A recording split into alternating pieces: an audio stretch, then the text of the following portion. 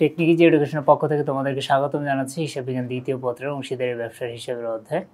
দেখো এই পর্বে আমরা রাজশাহী বোর্ড 2019 সালের কোশ্চেনটা সলভ করব। তো এখানে বলতেছে নুসরাত, আফরিন ও বৃষ্টি একটি অংশীদারি কারবার, তিনজন অংশীদার। তারা কারবারের লাভ লোকসান যথাক্রমে 3:2:1 অনুপাতে বন্টন করে নেয়। 2018 সালে 1 জানুয়ারি তারিখে তাদের মূলধন ছিল যথাক্রমে 50,000, 40,000 এবং 30,000 টাকা। অংশীদারি চুক্তিপত্র মোতাবেক প্রত্যেক অংশীদারের মূলধন ও উত্তোলনের উপরে বার্ষিক 8% হারে সুদ ধার্য করতে হবে। ব্যবসায় সার্বক্ষণিক দায়িত্ব পালনের জন্য আফরিন ও বৃষ্টি যথাক্রমে 3,000 ও 2,000 টাকা করে মাসিক বেতন পাবে। খুব ইম্পর্টেন্ট একটা লাইন দেখো, আফরিন আর বৃষ্টি, যে আফরিন বৃষ্টি এরা দুইজন হচ্ছে কি পাবে, মাসিক বেতন পাবে, অর্থাৎ 3,000 × 12 আর এ হচ্ছে কি 2,000 × 12, 24,000, এখানে আসবে 36,000। তাহলে টোটাল বেতন কিন্তু এত টাকা করে। এবার দেখো সম্ভাব্য মুনাফার প্রত্যাশা অংশীদারগণ সারা বছর ধরে ব্যবসা থেকে যথাক্রমে 8,000, 6,000 ও 4,000 টাকা করে উত্তোলন করে। 2018 সালের 1 জুলাই তারিখে, ভালো করে খেয়াল করো, জুলাইয়ের 1 তারিখ বলতেছে 2018 সালে, বৃষ্টি 10,000 টাকা অতিরিক্ত মূলধন এবং আফরিন 15,000 টাকা ঋণ হিসাবে কারবারে সরবরাহ করে। তাহলে আফরিন হচ্ছে ঋণ নিয়ে আসে কত, 15,000 টাকা। আফরিনের বেতন ডেবিট করার পর কিন্তু অন্যান্য বিষয়গুলো সমন্বয় সাধন করার পূর্বে 2018 সালে 31 ডিসেম্বর তারিখে সমাপ্ত বছরের ব্যবসার নিট লাভ দাঁড়ায় 1,20,000।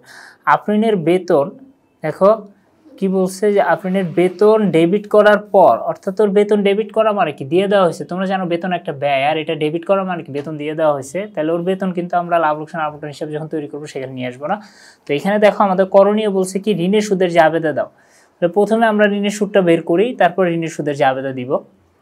তো ঋণের সুদ দেখো বলছে 2018 সালের 1 জুলাই তারিখে আফরিন 15,000 টাকা ঋণ স্বরূপ নিয়ে আসে। তাহলে আফরিনের ঋণ দেখো কত, যে আফরিনের ঋণ সমান 15,000 টাকা গুণ ঋণের উপর দেখো কোনো পার্সেন্টেজ বলে না, কত পার্সেন্ট। তোমরা জানো যে অংশীদারের ব্যবসায় যদি কোনো ঋণের সুদের উপরে পার্সেন্টেজ বলা না থাকে তাহলে আমরা কি করি, 6% ঋণের সুদ ধরবো। এটা কিন্তু একদম ফিক্সড। অংশীদারের ব্যবসায়ের চুক্তি অনুযায়ী ঋণের উপরে সুদ ধার্য করা হবে কত পার্সেন্ট, 6%। কিছু বলা না থাকলে 6%, আর যেটা বলা থাকবে সেটা থাকলে ওইটা অনুযায়ী কি ধার্য করতে হবে। তাহলে আমরা এটার উপর 6% ঋণের সুদ বের করবো। আর এখানে দেখো বলছে 2018 সালের 1 জুলাই তারিখ, অর্থাৎ কয় মাসের হচ্ছে, 6 মাসের, কারণ জুলাইয়ের 1 থেকে 31 ডিসেম্বর 2018 পর্যন্ত 12 মাস, 6 মাস হয়। তাহলে 12 মাসের মধ্যে আমরা 6 মাসের সুদ ধার্য করব। তাহলে এখানে যদি আমরা ঋণের সুদ বের করি তাহলে 450 টাকা আসবে ঋণের সুদ। তাহলে এই ঋণের সুদ 450 টাকার জাবেদা দিতে বলছে।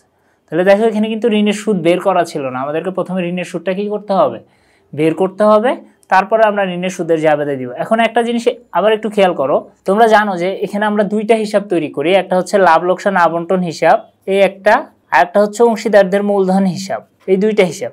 এখন দেখো এই যে ঋণের সুদ, আপনার ঋণ 15,000 নিয়ে আসছিল, এর উপর ঋণের সুদ আসছে কত, এই যে ঋণের সুদ 450 টাকা। এই 450 টাকা যে ঋণের সুদ আছে এটা কিন্তু আমরা লাভ লোকসান আবন্টন হিসাবে নিয়ে আসি, আমরা কিন্তু অংশীদারদের মূলধন হিসাবে ঋণের সুদ আনি না।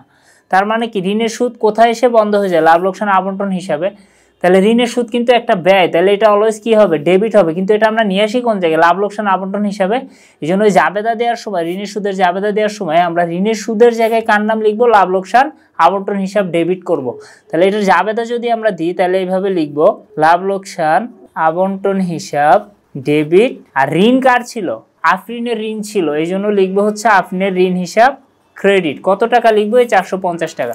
তাহলে দেখো আমরা প্রথমে হচ্ছে আফরিন ঋণ নিয়ে আসছিল কবে, 1 জুলাই 2018 তারিখে 15,000 টাকা, সেটার উপরে 6% সুদ ধার্য করছি, কারণ এখানে কোনো ঋণের উপরে সুদের পার্সেন্ট কিন্তু কি উল্লেখ নাই। তাহলে উল্লেখ না থাকলে 6% সুদ ধরতে হবে অংশীদারি ব্যবসার নিয়ম অনুযায়ী, চুক্তিপত্র অনুযায়ী। আর নিয়ে আসছিল 1 জুলাই, এই জন্য 6 মাসের সুদ ধরছি, 12 মাসের মধ্যে আসছে 450 টাকা। আর এটা শুধুমাত্র লাভ লোকসান আবন্টন হিসাবে আসে, ঋণের সুদ একটা ব্যয়, এই জন্য ডেবিট। আর ওইটাকে আমরা লিখছি হচ্ছে লাভ লোকসান আবন্টন হিসাব ডেবিট 450। আর ঋণের সুদটা কার ছিল, আফরিনের, এই জন্য লিখছি আফরিনের ঋণ হিসাব ক্রেডিট, কত টাকা, 450 টাকা। তাহলে দেখো আমরা এখন এই ক নাম্বার কোশ্চেনটা এখানে সলভ করব। তাহলে আমরা এখানে লিখবো কি, আমাদের হচ্ছে তোমরা জানো যে জাবেদার একটা স্পেসিফিক ঘর আছে, যেহেতু এখানে ক্রিয়েটিভ কোশ্চেন এই জন্য আমি ওই ঘরটা কাটি নাই, জাস্ট তোমরা এইভাবে লিখলেও সমস্যা হবে না। তো আমরা জাবেদার যে ঘরটা করি সেটা তোমাদের জানা আছে, আমি তারপরে এখানে তোমাদেরকে দেখা দিচ্ছি। দেখো এখানে আমরা প্রথমে হচ্ছে কি লিখবো, তারিখ, তারপর বিবরণ, তারপর এখানে হচ্ছে আমাদের কি থাকে, খতিয়ান পৃষ্ঠা থাকে, তাই না, এই যে খতিয়ান পৃষ্ঠা, দেন হচ্ছে টাকা। তো আমরা এখন এখানে যদি কি ঋণের সুদের জাবেদা দাখিলা দিই, তাহলে আমরা প্রথমে তারিখের এখানে লিখব 2018। তারপর এটা আমরা তৈরি করতেছি কবে, 2018 সালের ডিসেম্বরের 31 তারিখে হিসাবটা তৈরি করতেছি, এই জন্য 31শে ডিসেম্বর। এইবার আমরা এখানে জাবেদায় লিখবো যে লাভ লোকসান আবন্টন হিসাব ডেবিট, আফরিনের ঋণ হিসাব ক্রেডিট। কত টাকা বের করছিলাম আমরা, ঋণের সুদের টাকা দেখো এই যে 450 টাকা, এই টাকাটা আমরা এখানে নিয়ে আসবো, 450 ডেবিট আর এই যে 450 ক্রেডিট। এতটুকুই ছিল আমাদের ক নাম্বার কোশ্চেনটা, যে ঋণের সুদের জাবেদা দেখাও। তো আমাদের ঋণের সুদের জাবেদা আসছে এই যে 450 টাকা। তাহলে কি আমরা এখানে যদি ব্যাখ্যা দিই তাহলে লিখবো হচ্ছে কি ঋণের সুদ ধার্য করা হলো, এই যে ঋণের সুদ ধার্য করা হলো। এতটুকুই হচ্ছে কি আমাদের ক নাম্বার কোশ্চেনের সলিউশন 2019 সালের রাজশাহী বোর্ডের। আশা করি তোমরা এটা খুব ভালোভাবে বুঝতে পেরেছো। তো এরপরের পর্বে আমি তোমাদেরকে খ নাম্বার কোশ্চেনটা সলভ করে দেখাবো। সে পর্যন্ত তোমরা সবাই ভালো থেকো। আল্লাহ হাফেজ।